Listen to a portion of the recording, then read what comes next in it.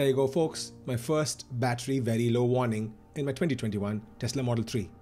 This is Nash from Tesla and the Gong, and you're watching this episode of how long it would take to charge your car from 8% to 90%. As you can see, we plugged in at about 8% and it said 1 hour and 5 minutes, starting at 58 kilowatts, putting back 420 kilometers per hour. Haha, 420, hey. Alright, I'm checking in at 37%. Briefly, I was drawing 90 kilowatts, but unfortunately, a Model 3 SR Plus is just parked alongside me and is plugged into 1B of this V2 supercharger, which is 130 kilowatts, and obviously, charge does get distributed. Okay, here we go. We are at 40% and we are holding steady at 57 kilowatts. Now, I must say, before the other two cars parked, I was getting all the way up to 122 kilowatts. That's the maximum I got. As you know, these are V2 superchargers, which are 130 kilowatts maximum. I'm still putting in 415 kilometers per hour and at 40%. So remember, I'm charging from 8%. So at 40%, I would end up paying $13.26. Now to put this into perspective, 41% gives you 234 kilometers. 40 more minutes to go. And guys, if you thought you're watching an episode of Dirty Tesla, well, this is what a drive in the wet weather to Jervis Bay would do. I have a quick Instagram post of the Jervis Bay drive. Do check that out. And one more mark here. We started at 1:46 p.m. The time now is 2:09 or 2:10 p.m. and we are put back inside 195 kilometers. So 241 kilometers at this time. Right, 20 more minutes to go. We have 382 kilometers in our battery already. And see what has happened now. It's gone up to 81 kilowatts and we're putting back 592 kilometers per hour. You know why? Because the gentleman next to me, the Model 3 that is plugged in, has now reached 90% state of charge already, or nearing 90% state of charge. So my car starts to draw more in this A-B format. As you know, these V2 superchargers are always in A and B. So I have plugged into 1A and the gentleman next to me is plugged into 1B. And that is why the variance in the kilowatt usage has happened, because his is nearing end of charge and mine needs to go further, and so the V2 superchargers as well as the car will intelligently change the rate of charge between the two cars. 20 more minutes, 390 kilometers, 78 kilowatts, 574 kilometers per hour, and we put in 346 kilometers already. Pretty darn cool, isn't it? One more check-in marker, 402 kilometers at 74 kilowatts, putting back 542 kilometers per hour. Now the Berry supercharger here in New South Wales was really busy today. Unfortunately, the last 3 supercharger bays could not be used because some hoon decided to do burnouts on that lovely grass. As you know, Berry superchargers here in New South Wales is the only supercharger here in Australia set on grass. So the last 3 bays unfortunately could not be used. We have 15 more minutes to go for the car to reach 90% state of charge, and already the car has 408 kilometers. Well, being an Elon fanboy, I could not resist doing this. 420.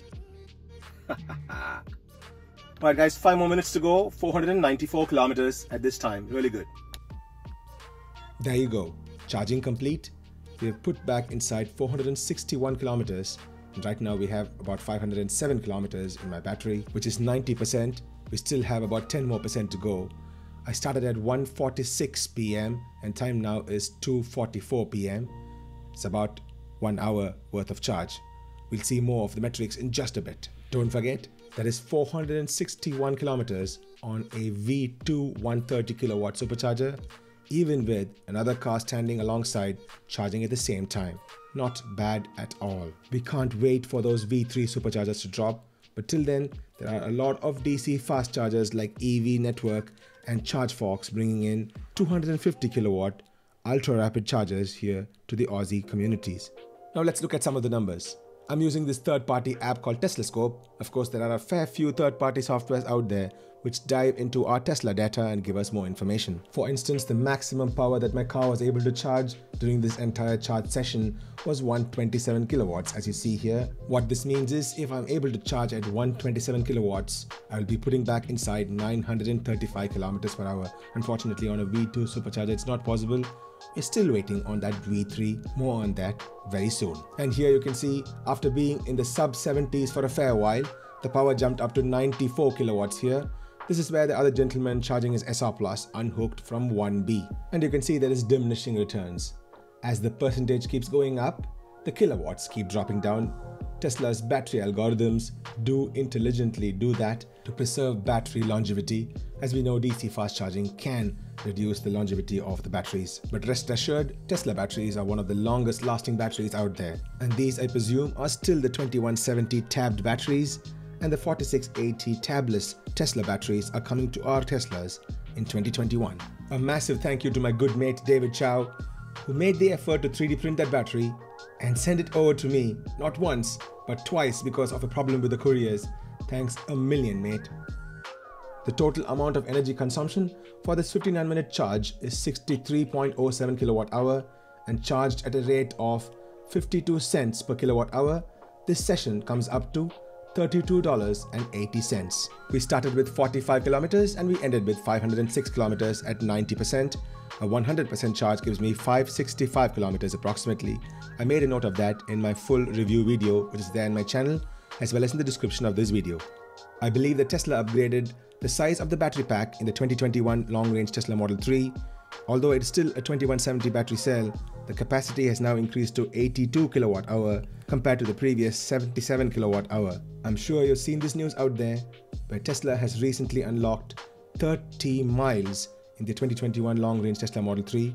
I believe it's because of this reason. Thanks guys, thank you very much for watching my video. This is Nash from Tesla and the Gong, and before I go, a sub to the channel will be amazing.